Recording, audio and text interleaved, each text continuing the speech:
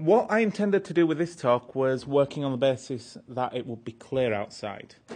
What I will advertise is that we have an astronomical society here at the OU, and the OU AstroSoc, which is open to members of the public. You don't have to be a member of the Open University to come along.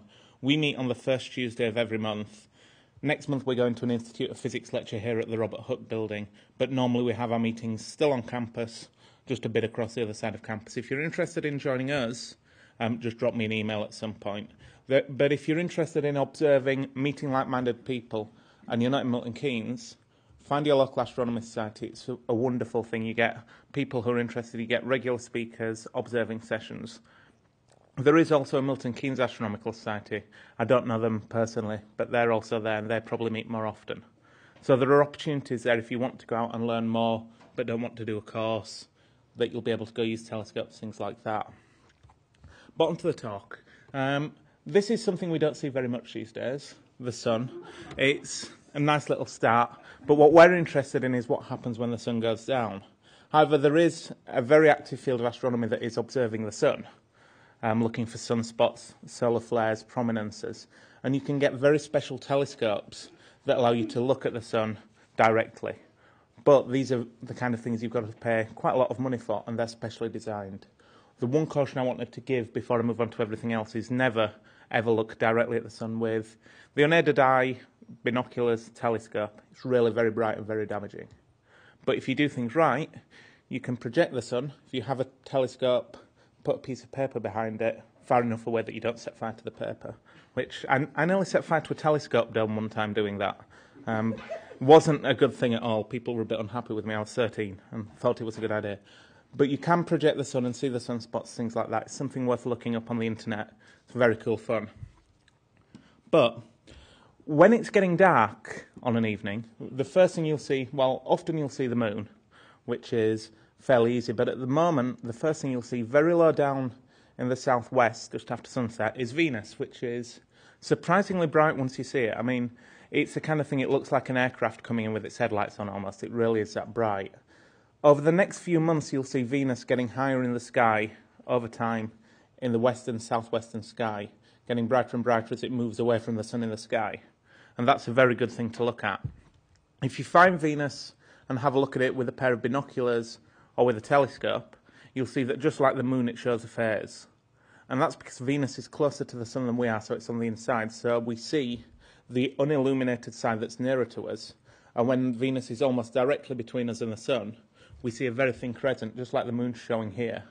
And then as it moves around, you see the phase fill up and fill up until just before the moon goes behind, before Venus goes behind the sun. As we look at it, you see it almost full. Then it appears in the morning sky and goes backwards, full through to crescent. That's well worth looking for if you've ever got a pair of binoculars. But once again, wait until the sun's below the horizon before you start looking like that, unless you can make sure the sun is nowhere near your eye line, if you hide behind a building. You can just about see Venus with the naked eye in the daytime, but you need to work out where to look. I've done it once. It's very cool once you realise that that is actually a planet. Moving on, as it gets a bit darker still, and you've probably seen this many, many evenings over the summer, that's Venus for scale. This is Jupiter.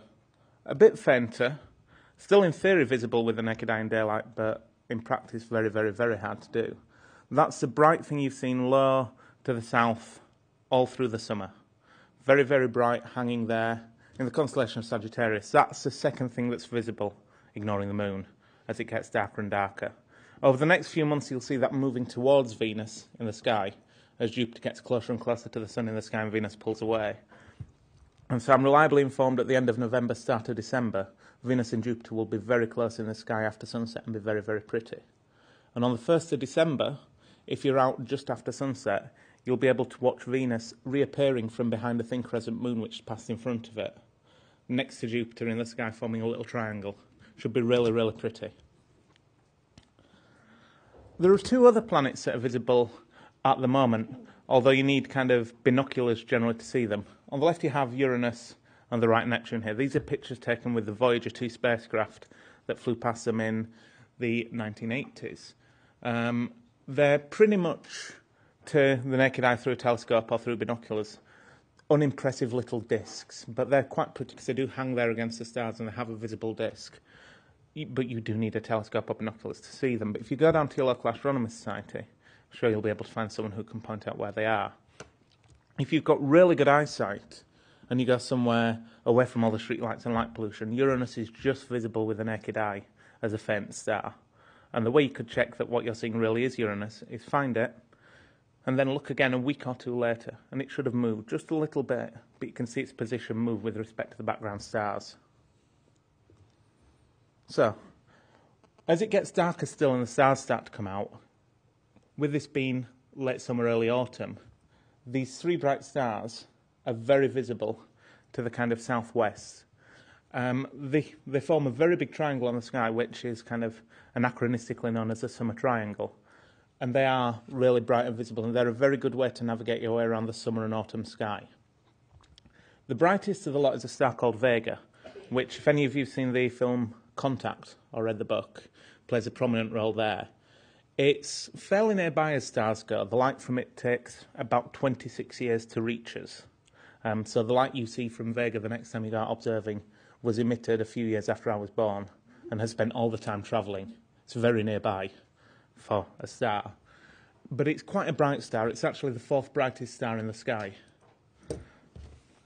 And around it you've got the constellation Lyra the Lyre, which is this quadrilateral shape, and that star there. Now, Vega's really interesting from kind of life elsewhere point of view, because it was the first star that was ever observed to have a disk of debris around it. There was a satellite in the 1980s called IRAS, which was the infrared astronomy telescope, and looked at Vega and saw basically a lot of dust, which was the first time we'd seen debris dust around a star other than our sun. Now, it's probably too young to have inhabited planets like ours. It's a very young star. But that dust could well be in the process of either forming planets or being battered around by the Jupiters of that system to make it collide into each other to see. But so that's quite interesting that we've actually seen dust around that star. For comparison, the bright star here, Deneb, which is at the tail of the swan in the sky, looks a little bit fainter than Vega in the sky, but it's actually hugely, hugely brighter in reality. The difference is the light from Vega's taken 26 years to reach us. It's very much a near neighbour. The light from Deneb has taken nearer 6,000 years. It's much, much further away. And Deneb's actually one of the very brightest stars in our galaxy. We see it from so far away just because it's so incredibly powerful and luminous. The Swan, the constellation, this is a tail. You've got this star Albirio is the head effectively. A long outstretched neck and wings swept back here.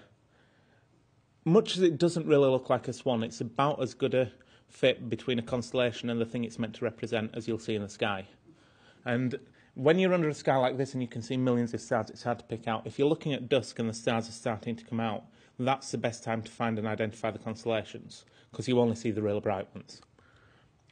This star here is really pretty. It's a star called Albirio, which is a double star. There are two stars moving together through space, orbiting one another. And that's a particularly good example because the two stars have very distinct different colours. And I'll show you that in a moment. Firstly, though, at the bottom end of the lyre of the harp, you've got these two stars here. And about a third of the way between them, much too faint to see with the naked eye, is this object. Now, that doesn't look a very impressive picture, but that's a picture I took with a telescope just down the road of it. This is something called the Ring Nebula. If you can afford a slightly better telescope, you get something like this. This off here is a little spiral galaxy, which I can give you better examples of later. The Ring Nebula, though, is spectacular. To give you an idea of the scale of this in space, for light to travel from here to here will probably take a year. And this is the remains of a star that was very much like our sun, reached the end of its life and very gently, very sedately puffed off its outer layers like a smoke ring. And they've continued to expand out into space to make this lovely planetary nebula, it's known as.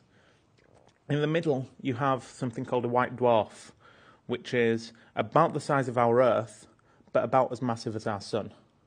It's very dense. 1 teaspoonful of a white dwarf would weigh as much as a big, massive truck. So very dense, very small object. Going back to this, Albirio, the colourful double star. It's like that. Now, what I would caution is for most of the pretty pictures you see on the internet, most of the pretty pictures I'll show here, if you look at these objects through a telescope or through binoculars, you won't see in colour. Now, your eyes are very, very efficient at detecting light, but when it gets to very low light levels, they're not very good at detecting colour. It's more important to be able to see that there's a tiger that's going to jump out and bite your head off than it is to see the colour of its stripes. So when you're at very low light levels, your eyes are much more sensitive at detecting light or absence and detecting movement than they are at picking up colour. But a camera, on the other hand, your eye takes maybe 100 images per second effectively, so you see the movie of life unfold in front of you. A camera can keep its lens open for minutes or hours, and so can collect all the light it wants, and that's why you can get the colours in such vivid detail. The reason I'm showing this is one of the few objects in the sky where you really can pick up colour. And if you get someone to show you Albirio through a pair of simple binoculars, cheap pair of binoculars will show this, you'll see the two stars, one golden, one generally bluish, sometimes greenish, depending on your eyesight, shining there perfectly in the darkness of space. So that's a lovely thing to pick up. And that is, once again, the head of the swan there. So you find Deneb, Vega, and this star down here called Altair. And down in the middle, you've got Albirio, kind of on its own, really well worth a look. Moving further south in the sky, now this is the kind of thing that you have to be very lucky to see a sky like this in the UK, because we have lots of light pollution, much worse than this, down on the southern horizon. This is the kind of sky you'll be presented with just after sunset. This group of stars here is Scorpius, the scorpion. That's now pretty much setting just as it's getting properly dark, very low on the southern horizon. That, again, to give you an idea of how bright things are, is Jupiter. This was taken about a year and a half ago, I think. Jupiter's now over here somewhere. But you see this area down here. On the previous slide here, you've got a lot of milkiness there. That's the Milky Way, which is our galaxy. And when you're looking down into Scorpius and Sagittarius, you're looking towards the centre of this island universe we call home. And because of that, you see it bulging out towards the middle. Our galaxy is like two fried eggs slapped back to back. The yolk is the middle of the galaxy, and we're somewhere out in the white, out in the suburbs. And when you see the Milky Way in full glory from a properly dark sight, you do kind of get the feel of the bulge at the centre. But this part of the sky, because we're looking right into the midst of our galaxy, you get lots of really beautiful objects. I just thought I'd show you some of the things you get. Again, remember, you wouldn't see this much colour with the naked eye. This is something called the Trifid Nebula, which you can see through the telescope here when it's clear. Can see with the naked eye if you go somewhere really dark. It's kind of a tiny little smudge on the sky. But you can see this three-lens structure in the gaseous cloud if you look through a cheap pair of binoculars and you're somewhere where you've got a reasonably good sky and you can find it. The colours come out when you do the photography, and they're telling you different things about the stars that are around this gas, effectively. The blue light, the blue nebulosity here, is just gas and dust floating around, being illuminated by all these bright blue stars here. It's called a reflection nebula, and it's merely just reflecting the light. The red cloud here is a big cloud of hydrogen. In the middle of that cloud of hydrogen, you've got a lot of baby stars that have only just been born, and they're heating up and exciting the hydrogen and making it glow. And when you get hydrogen heated up and glowing like that, generally you get this red light. It's a very specific type of light called hydrogen alpha, which is one of the lines that you get from hydrogen if you know anything about how atoms emit light. But the end result is that lots of baby stars in the middle, heating up the gas, exciting it, making it glow, you get lovely red emission nebula. This is pretty good. This gives you the idea of the area around the Trifid. Trifid's down here now, we've zoomed out a bit. And you've also got these other great emission nebulae. These are all places where they're stellar nurseries. Young stars have just been recently born and they're still cuddled together for warmth. And they're heating up, exciting the gas from which they're formed as it blows away. And you get these lovely nebulae. You've got the Lagoon Nebula here. It's quite a famous object, a bit further to the left as going up the galaxy. This is called the Eagle Nebula. You can get photos of this, you can image it quite easily with telescopes like we've got here, but this is with a professional observatory.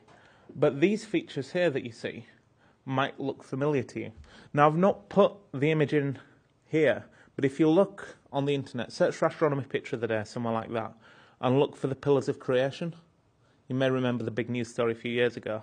It's wonderful images from Hubble zooming in here, and the thinking is that there are new stars being born at the end here. So you've got a very dense area of gas and dust, but light from this fresh cluster that's been formed is blowing material away. And when you zoom in on here, you can actually see the area where stars are forming now.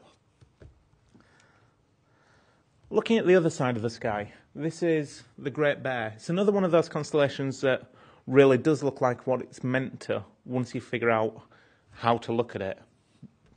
I think everybody's familiar with the plough, which is the basis, the bright part of the Great Bear. You have the tail and the body. What you don't normally see, unless you know where to look in Milton Keynes because of bad light pollution, you've got a string of stars coming down here to these two, a leg. You have another leg coming down here to the foot, and then you've got kind of the head out here somewhere. Again, it's a fairly good constellation that looks like what it's meant to, but it's a good way to find your way around the sky. If you take these two stars and follow them up, just off this picture, somewhere up there, you'll find the pole star Polaris. If you can see that and find it, you know you're looking north. And Ursa Major rotates around over the course of the night, but these always point to that star. But there's a lot of pretty objects in this part of the sky as well. I thought I'd flag up a couple of them. This star here, any night you go out on a clear night, have a look at that just with your unaided eye and try and work out what you see. Because I think you can see there it doesn't look quite the same as all the other stars. That's another double star, but it's a double star where the two components are so widely spaced you can separate them with your unaided eye. The two stars are actually about 1 light year apart. Light would take 1 year to travel from one to the other. But if you zoom in on it with a big telescope, you see that the lowermost one, the slightly brighter one, is itself double. And if you take measurements of that star with really big telescopes that can measure how quickly the stars are moving in space, you find out that each of those stars is double again. So that's kind of a 5-star system. But we've got other pretty things up there. Underneath the plough, buried away, you've got this galaxy here. This is a photo, again, that I took out in Mallorca using the 10-inch telescopes on the OU course SXR 208, observing the universe. You see a spiral galaxy. This is probably what our galaxy would look like if you were way, way, way above looking down on it. Have spiral arms, a big bulge in the middle, spiral arms curling out. This is a satellite galaxy, a galaxy that's interacting with the big spiral. If you get, again, slightly more expensive equipment, it looks like that. Now, do you remember me telling you about the dust and the gas, and we see the pink gas where stars are forming? You have these emission nebulae. Look at this. Everywhere you see, you're seeing nebulae, like the Orion Nebula, like the Lagoon Nebula. You're picking them up in this distant galaxy. See, we've got mainly blue stars in the outside and yellower stars in the middle.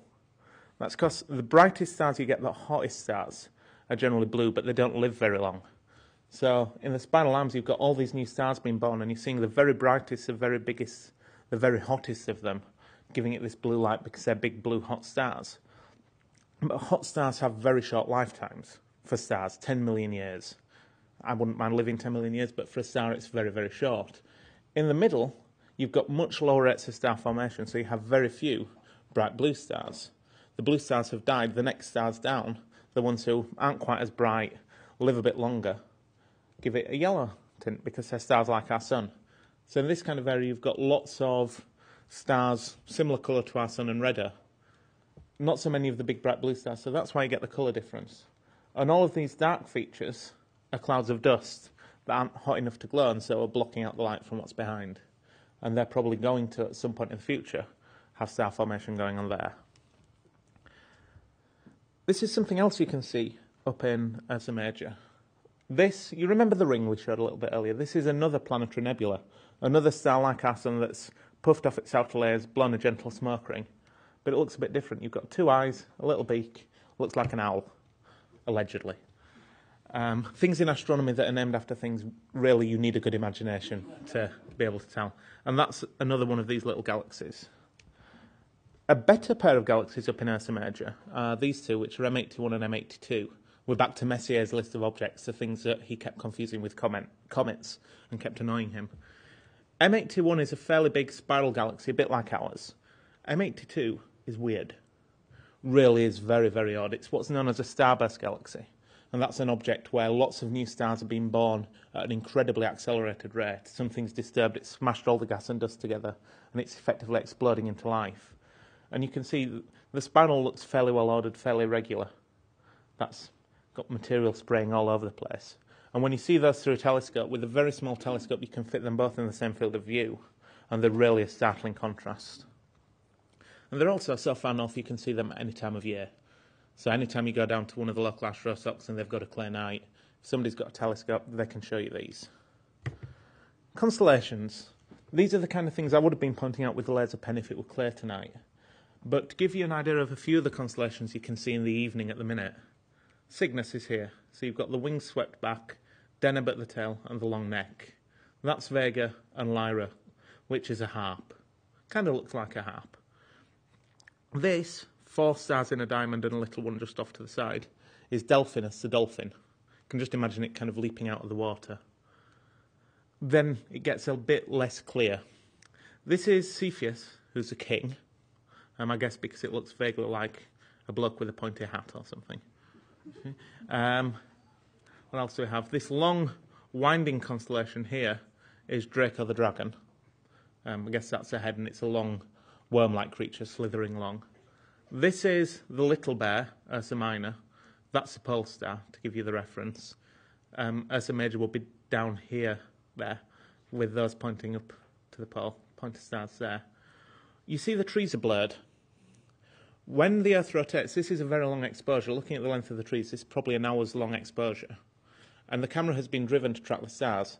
So you know, if you go out during the daytime and then go out an hour later, the sun's moved a significant distance on the sky. If you do it at night, the stars have moved that distance. And if you didn't have something following them, you'd have long spirally trails going around the pole. But because they track the stars to get them as points, you've got tree trails instead. Up here, remember this is overhead, this is a horizon. This is Hercules, kind of great figure of myth and legend. You've got the body here, the arms going off up here, and the legs dangling down here. If you zoom in here, you can just about see a little fuzzy blob there. There's a thing called a globular cluster there, which I think I possibly have as the next slide, actually, so I can tell you about that in a moment.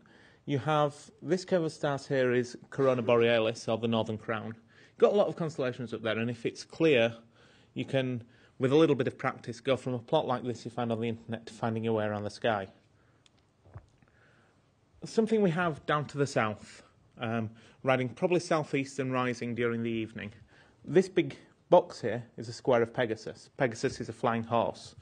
You've got the body, the legs, the head, and then attached to the flying horse you've got the constellation Andromeda, who was famously a maiden who was chained to a rock.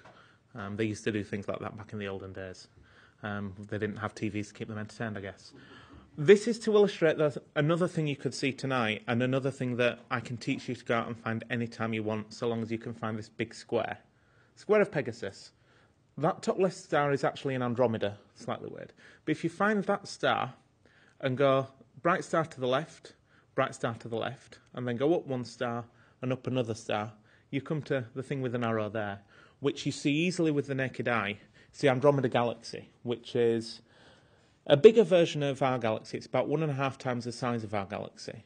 To give you an idea of how big that actually is, our galaxy from one side to the other is about 100,000 light years across, and probably contains 100,000 million stars, roughly. In the time I've been talking to you, it might have a few more or a few less than it started with, but you get the idea. That galaxy is about 1.5 times the size, and the light from that has taken over 2 million years to reach us. And yet you can see it with the unaided eye on a reasonably clear night. This is a slightly different picture of the area. You've got the top left star in the square here, top right star in the square. So, like I say, you go left 1, left 2, up 1, up 2, and this is a galaxy. Big fuzzy area. For those who know the sky, different things. The W here is Cassiopeia, Lady in the Chair, and we've got the constellation Perseus just out of shot here. So another way to get to the Andromeda Galaxy is find the W and follow this little arrow pointing down to it. Fairly easy to find. If you actually see that in the night sky, you don't quite get the grasp of how big it is, how special it is. To put it in comparison, you never get the moon going as near to it as this, but if you put them side by side in the sky, this is what you'd see. The Andromeda Galaxy is truly immense in the sky. You can fit the moon about 5 times across from one side to the other. It means it's 2 or 3 degrees of the sky in size. If you ever go to somewhere really, really dark, a long way from streetlights, really, you can't miss it. Spectacular. It's got its own little satellite galaxies, the dust lanes again, the yellow centre, the blue outer regions. Fairly typical spiral galaxy. Just below the Andromeda Galaxy, about 10 degrees further south in the sky, you've got a face-on version. Not the Andromeda Galaxy this time, this is M33, which is another nearby galaxy, but where you see the Andromeda Galaxy's edge on, kind of tilted at about that angle. This one's properly face-on. This one's smaller than our galaxy, but you can still again see star formation areas, that one especially, these big glowing pink nebulae. And this is something that looks pretty good through small telescopes, but both this and the Andromeda Galaxy, if you have a really big powerful telescope and look at them, you don't see much because you zoom in way too much. So you just see a tiny little area here, which doesn't look that exciting. So the point there is that some of the objects that are up there in the night sky at the moment aren't better seen through telescopes at all, but are better seen with binoculars or even with the naked eye. And the constellations are a good example of this. It's another planetary nebula. This is called the Dumbbell. This is just behind the square of Pegasus, M27. This is something, again, that you can see at your local astronomy society if somebody's got a telescope, a pair of binoculars. It's fairly easy to find, and it's another star like our Sun that's just puffed off its outer layers in a gentle little smoke ring. Finally, there's something you can see pretty much any time of the year. We're back to the unstable objects and my kind of thing again. These are shooting stars or meteors. Every one of these little streaks was an object about the size of a grain of sand, maybe a little bit smaller, maybe a little bit bigger, that hit our atmosphere at 10, 20, 30 kilometres per second. That's quick enough to get to London in 2 or 3 seconds from here. Because they're travelling so quickly, they hit the atmosphere and they burn up really, really brightly, and you see them as meteors. Now, on any clear night, at any time in the year, if you stand out there and watch and let yourself get dark adapted, you'll probably see about 5 per hour once you've got your eyes used to the darkness. But at certain times of the year, we cross the path of a comet, the orbit of a comet, or the path of an asteroid, where the debris that they've left behind them as they've gone around the sun is moving around the sun. And as we run into it, you get that debris burning up in the sky. And you get this kind of effect. You get meteors radiating out from a point on the sky. That's just perspective. If you stood on a bridge over a road, you see the streak converging towards the horizon, spreading out as it comes nearer to you. So exactly the same thing with this. And you can see meteor showers round and about through the year, some better than others. We've just had the maximum of a meteor shower called the Orionids, which typically gives you rates of 20 or 25 meteors per hour. And if you went out tonight, you'd probably see the tail end of that later on in the evening at maybe 10 an hour. On top of which you can also see the Taurid meteor shower. The Orionids come from just above the constellation Orion here. The Taurids come from around here. You'd see another 10 an hour from that. But if you go out on the 13th of December, which is pretty much full moon, unfortunately, that's also the maximum of a meteor shower called the Geminids, which come from Gemini, which is just off to the left of Orion and up a bit. And they can give you, in good years, 100 per hour. So with the full moon, with the fact that the lights in Milton Keynes aren't that good, you might see 30 per hour, but it's still pretty good. And the beauty of that meteor shower is you can see it in the early evening. So if you've got work or school, it doesn't matter, you don't have to stay up all that late. 9 o'clock in the evening when it's dark, you can walk out and watch meteors for half an hour if it's clear. Unfortunately, it isn't clear, so I'm going to finish up there and give you the option of working out what you want to do next.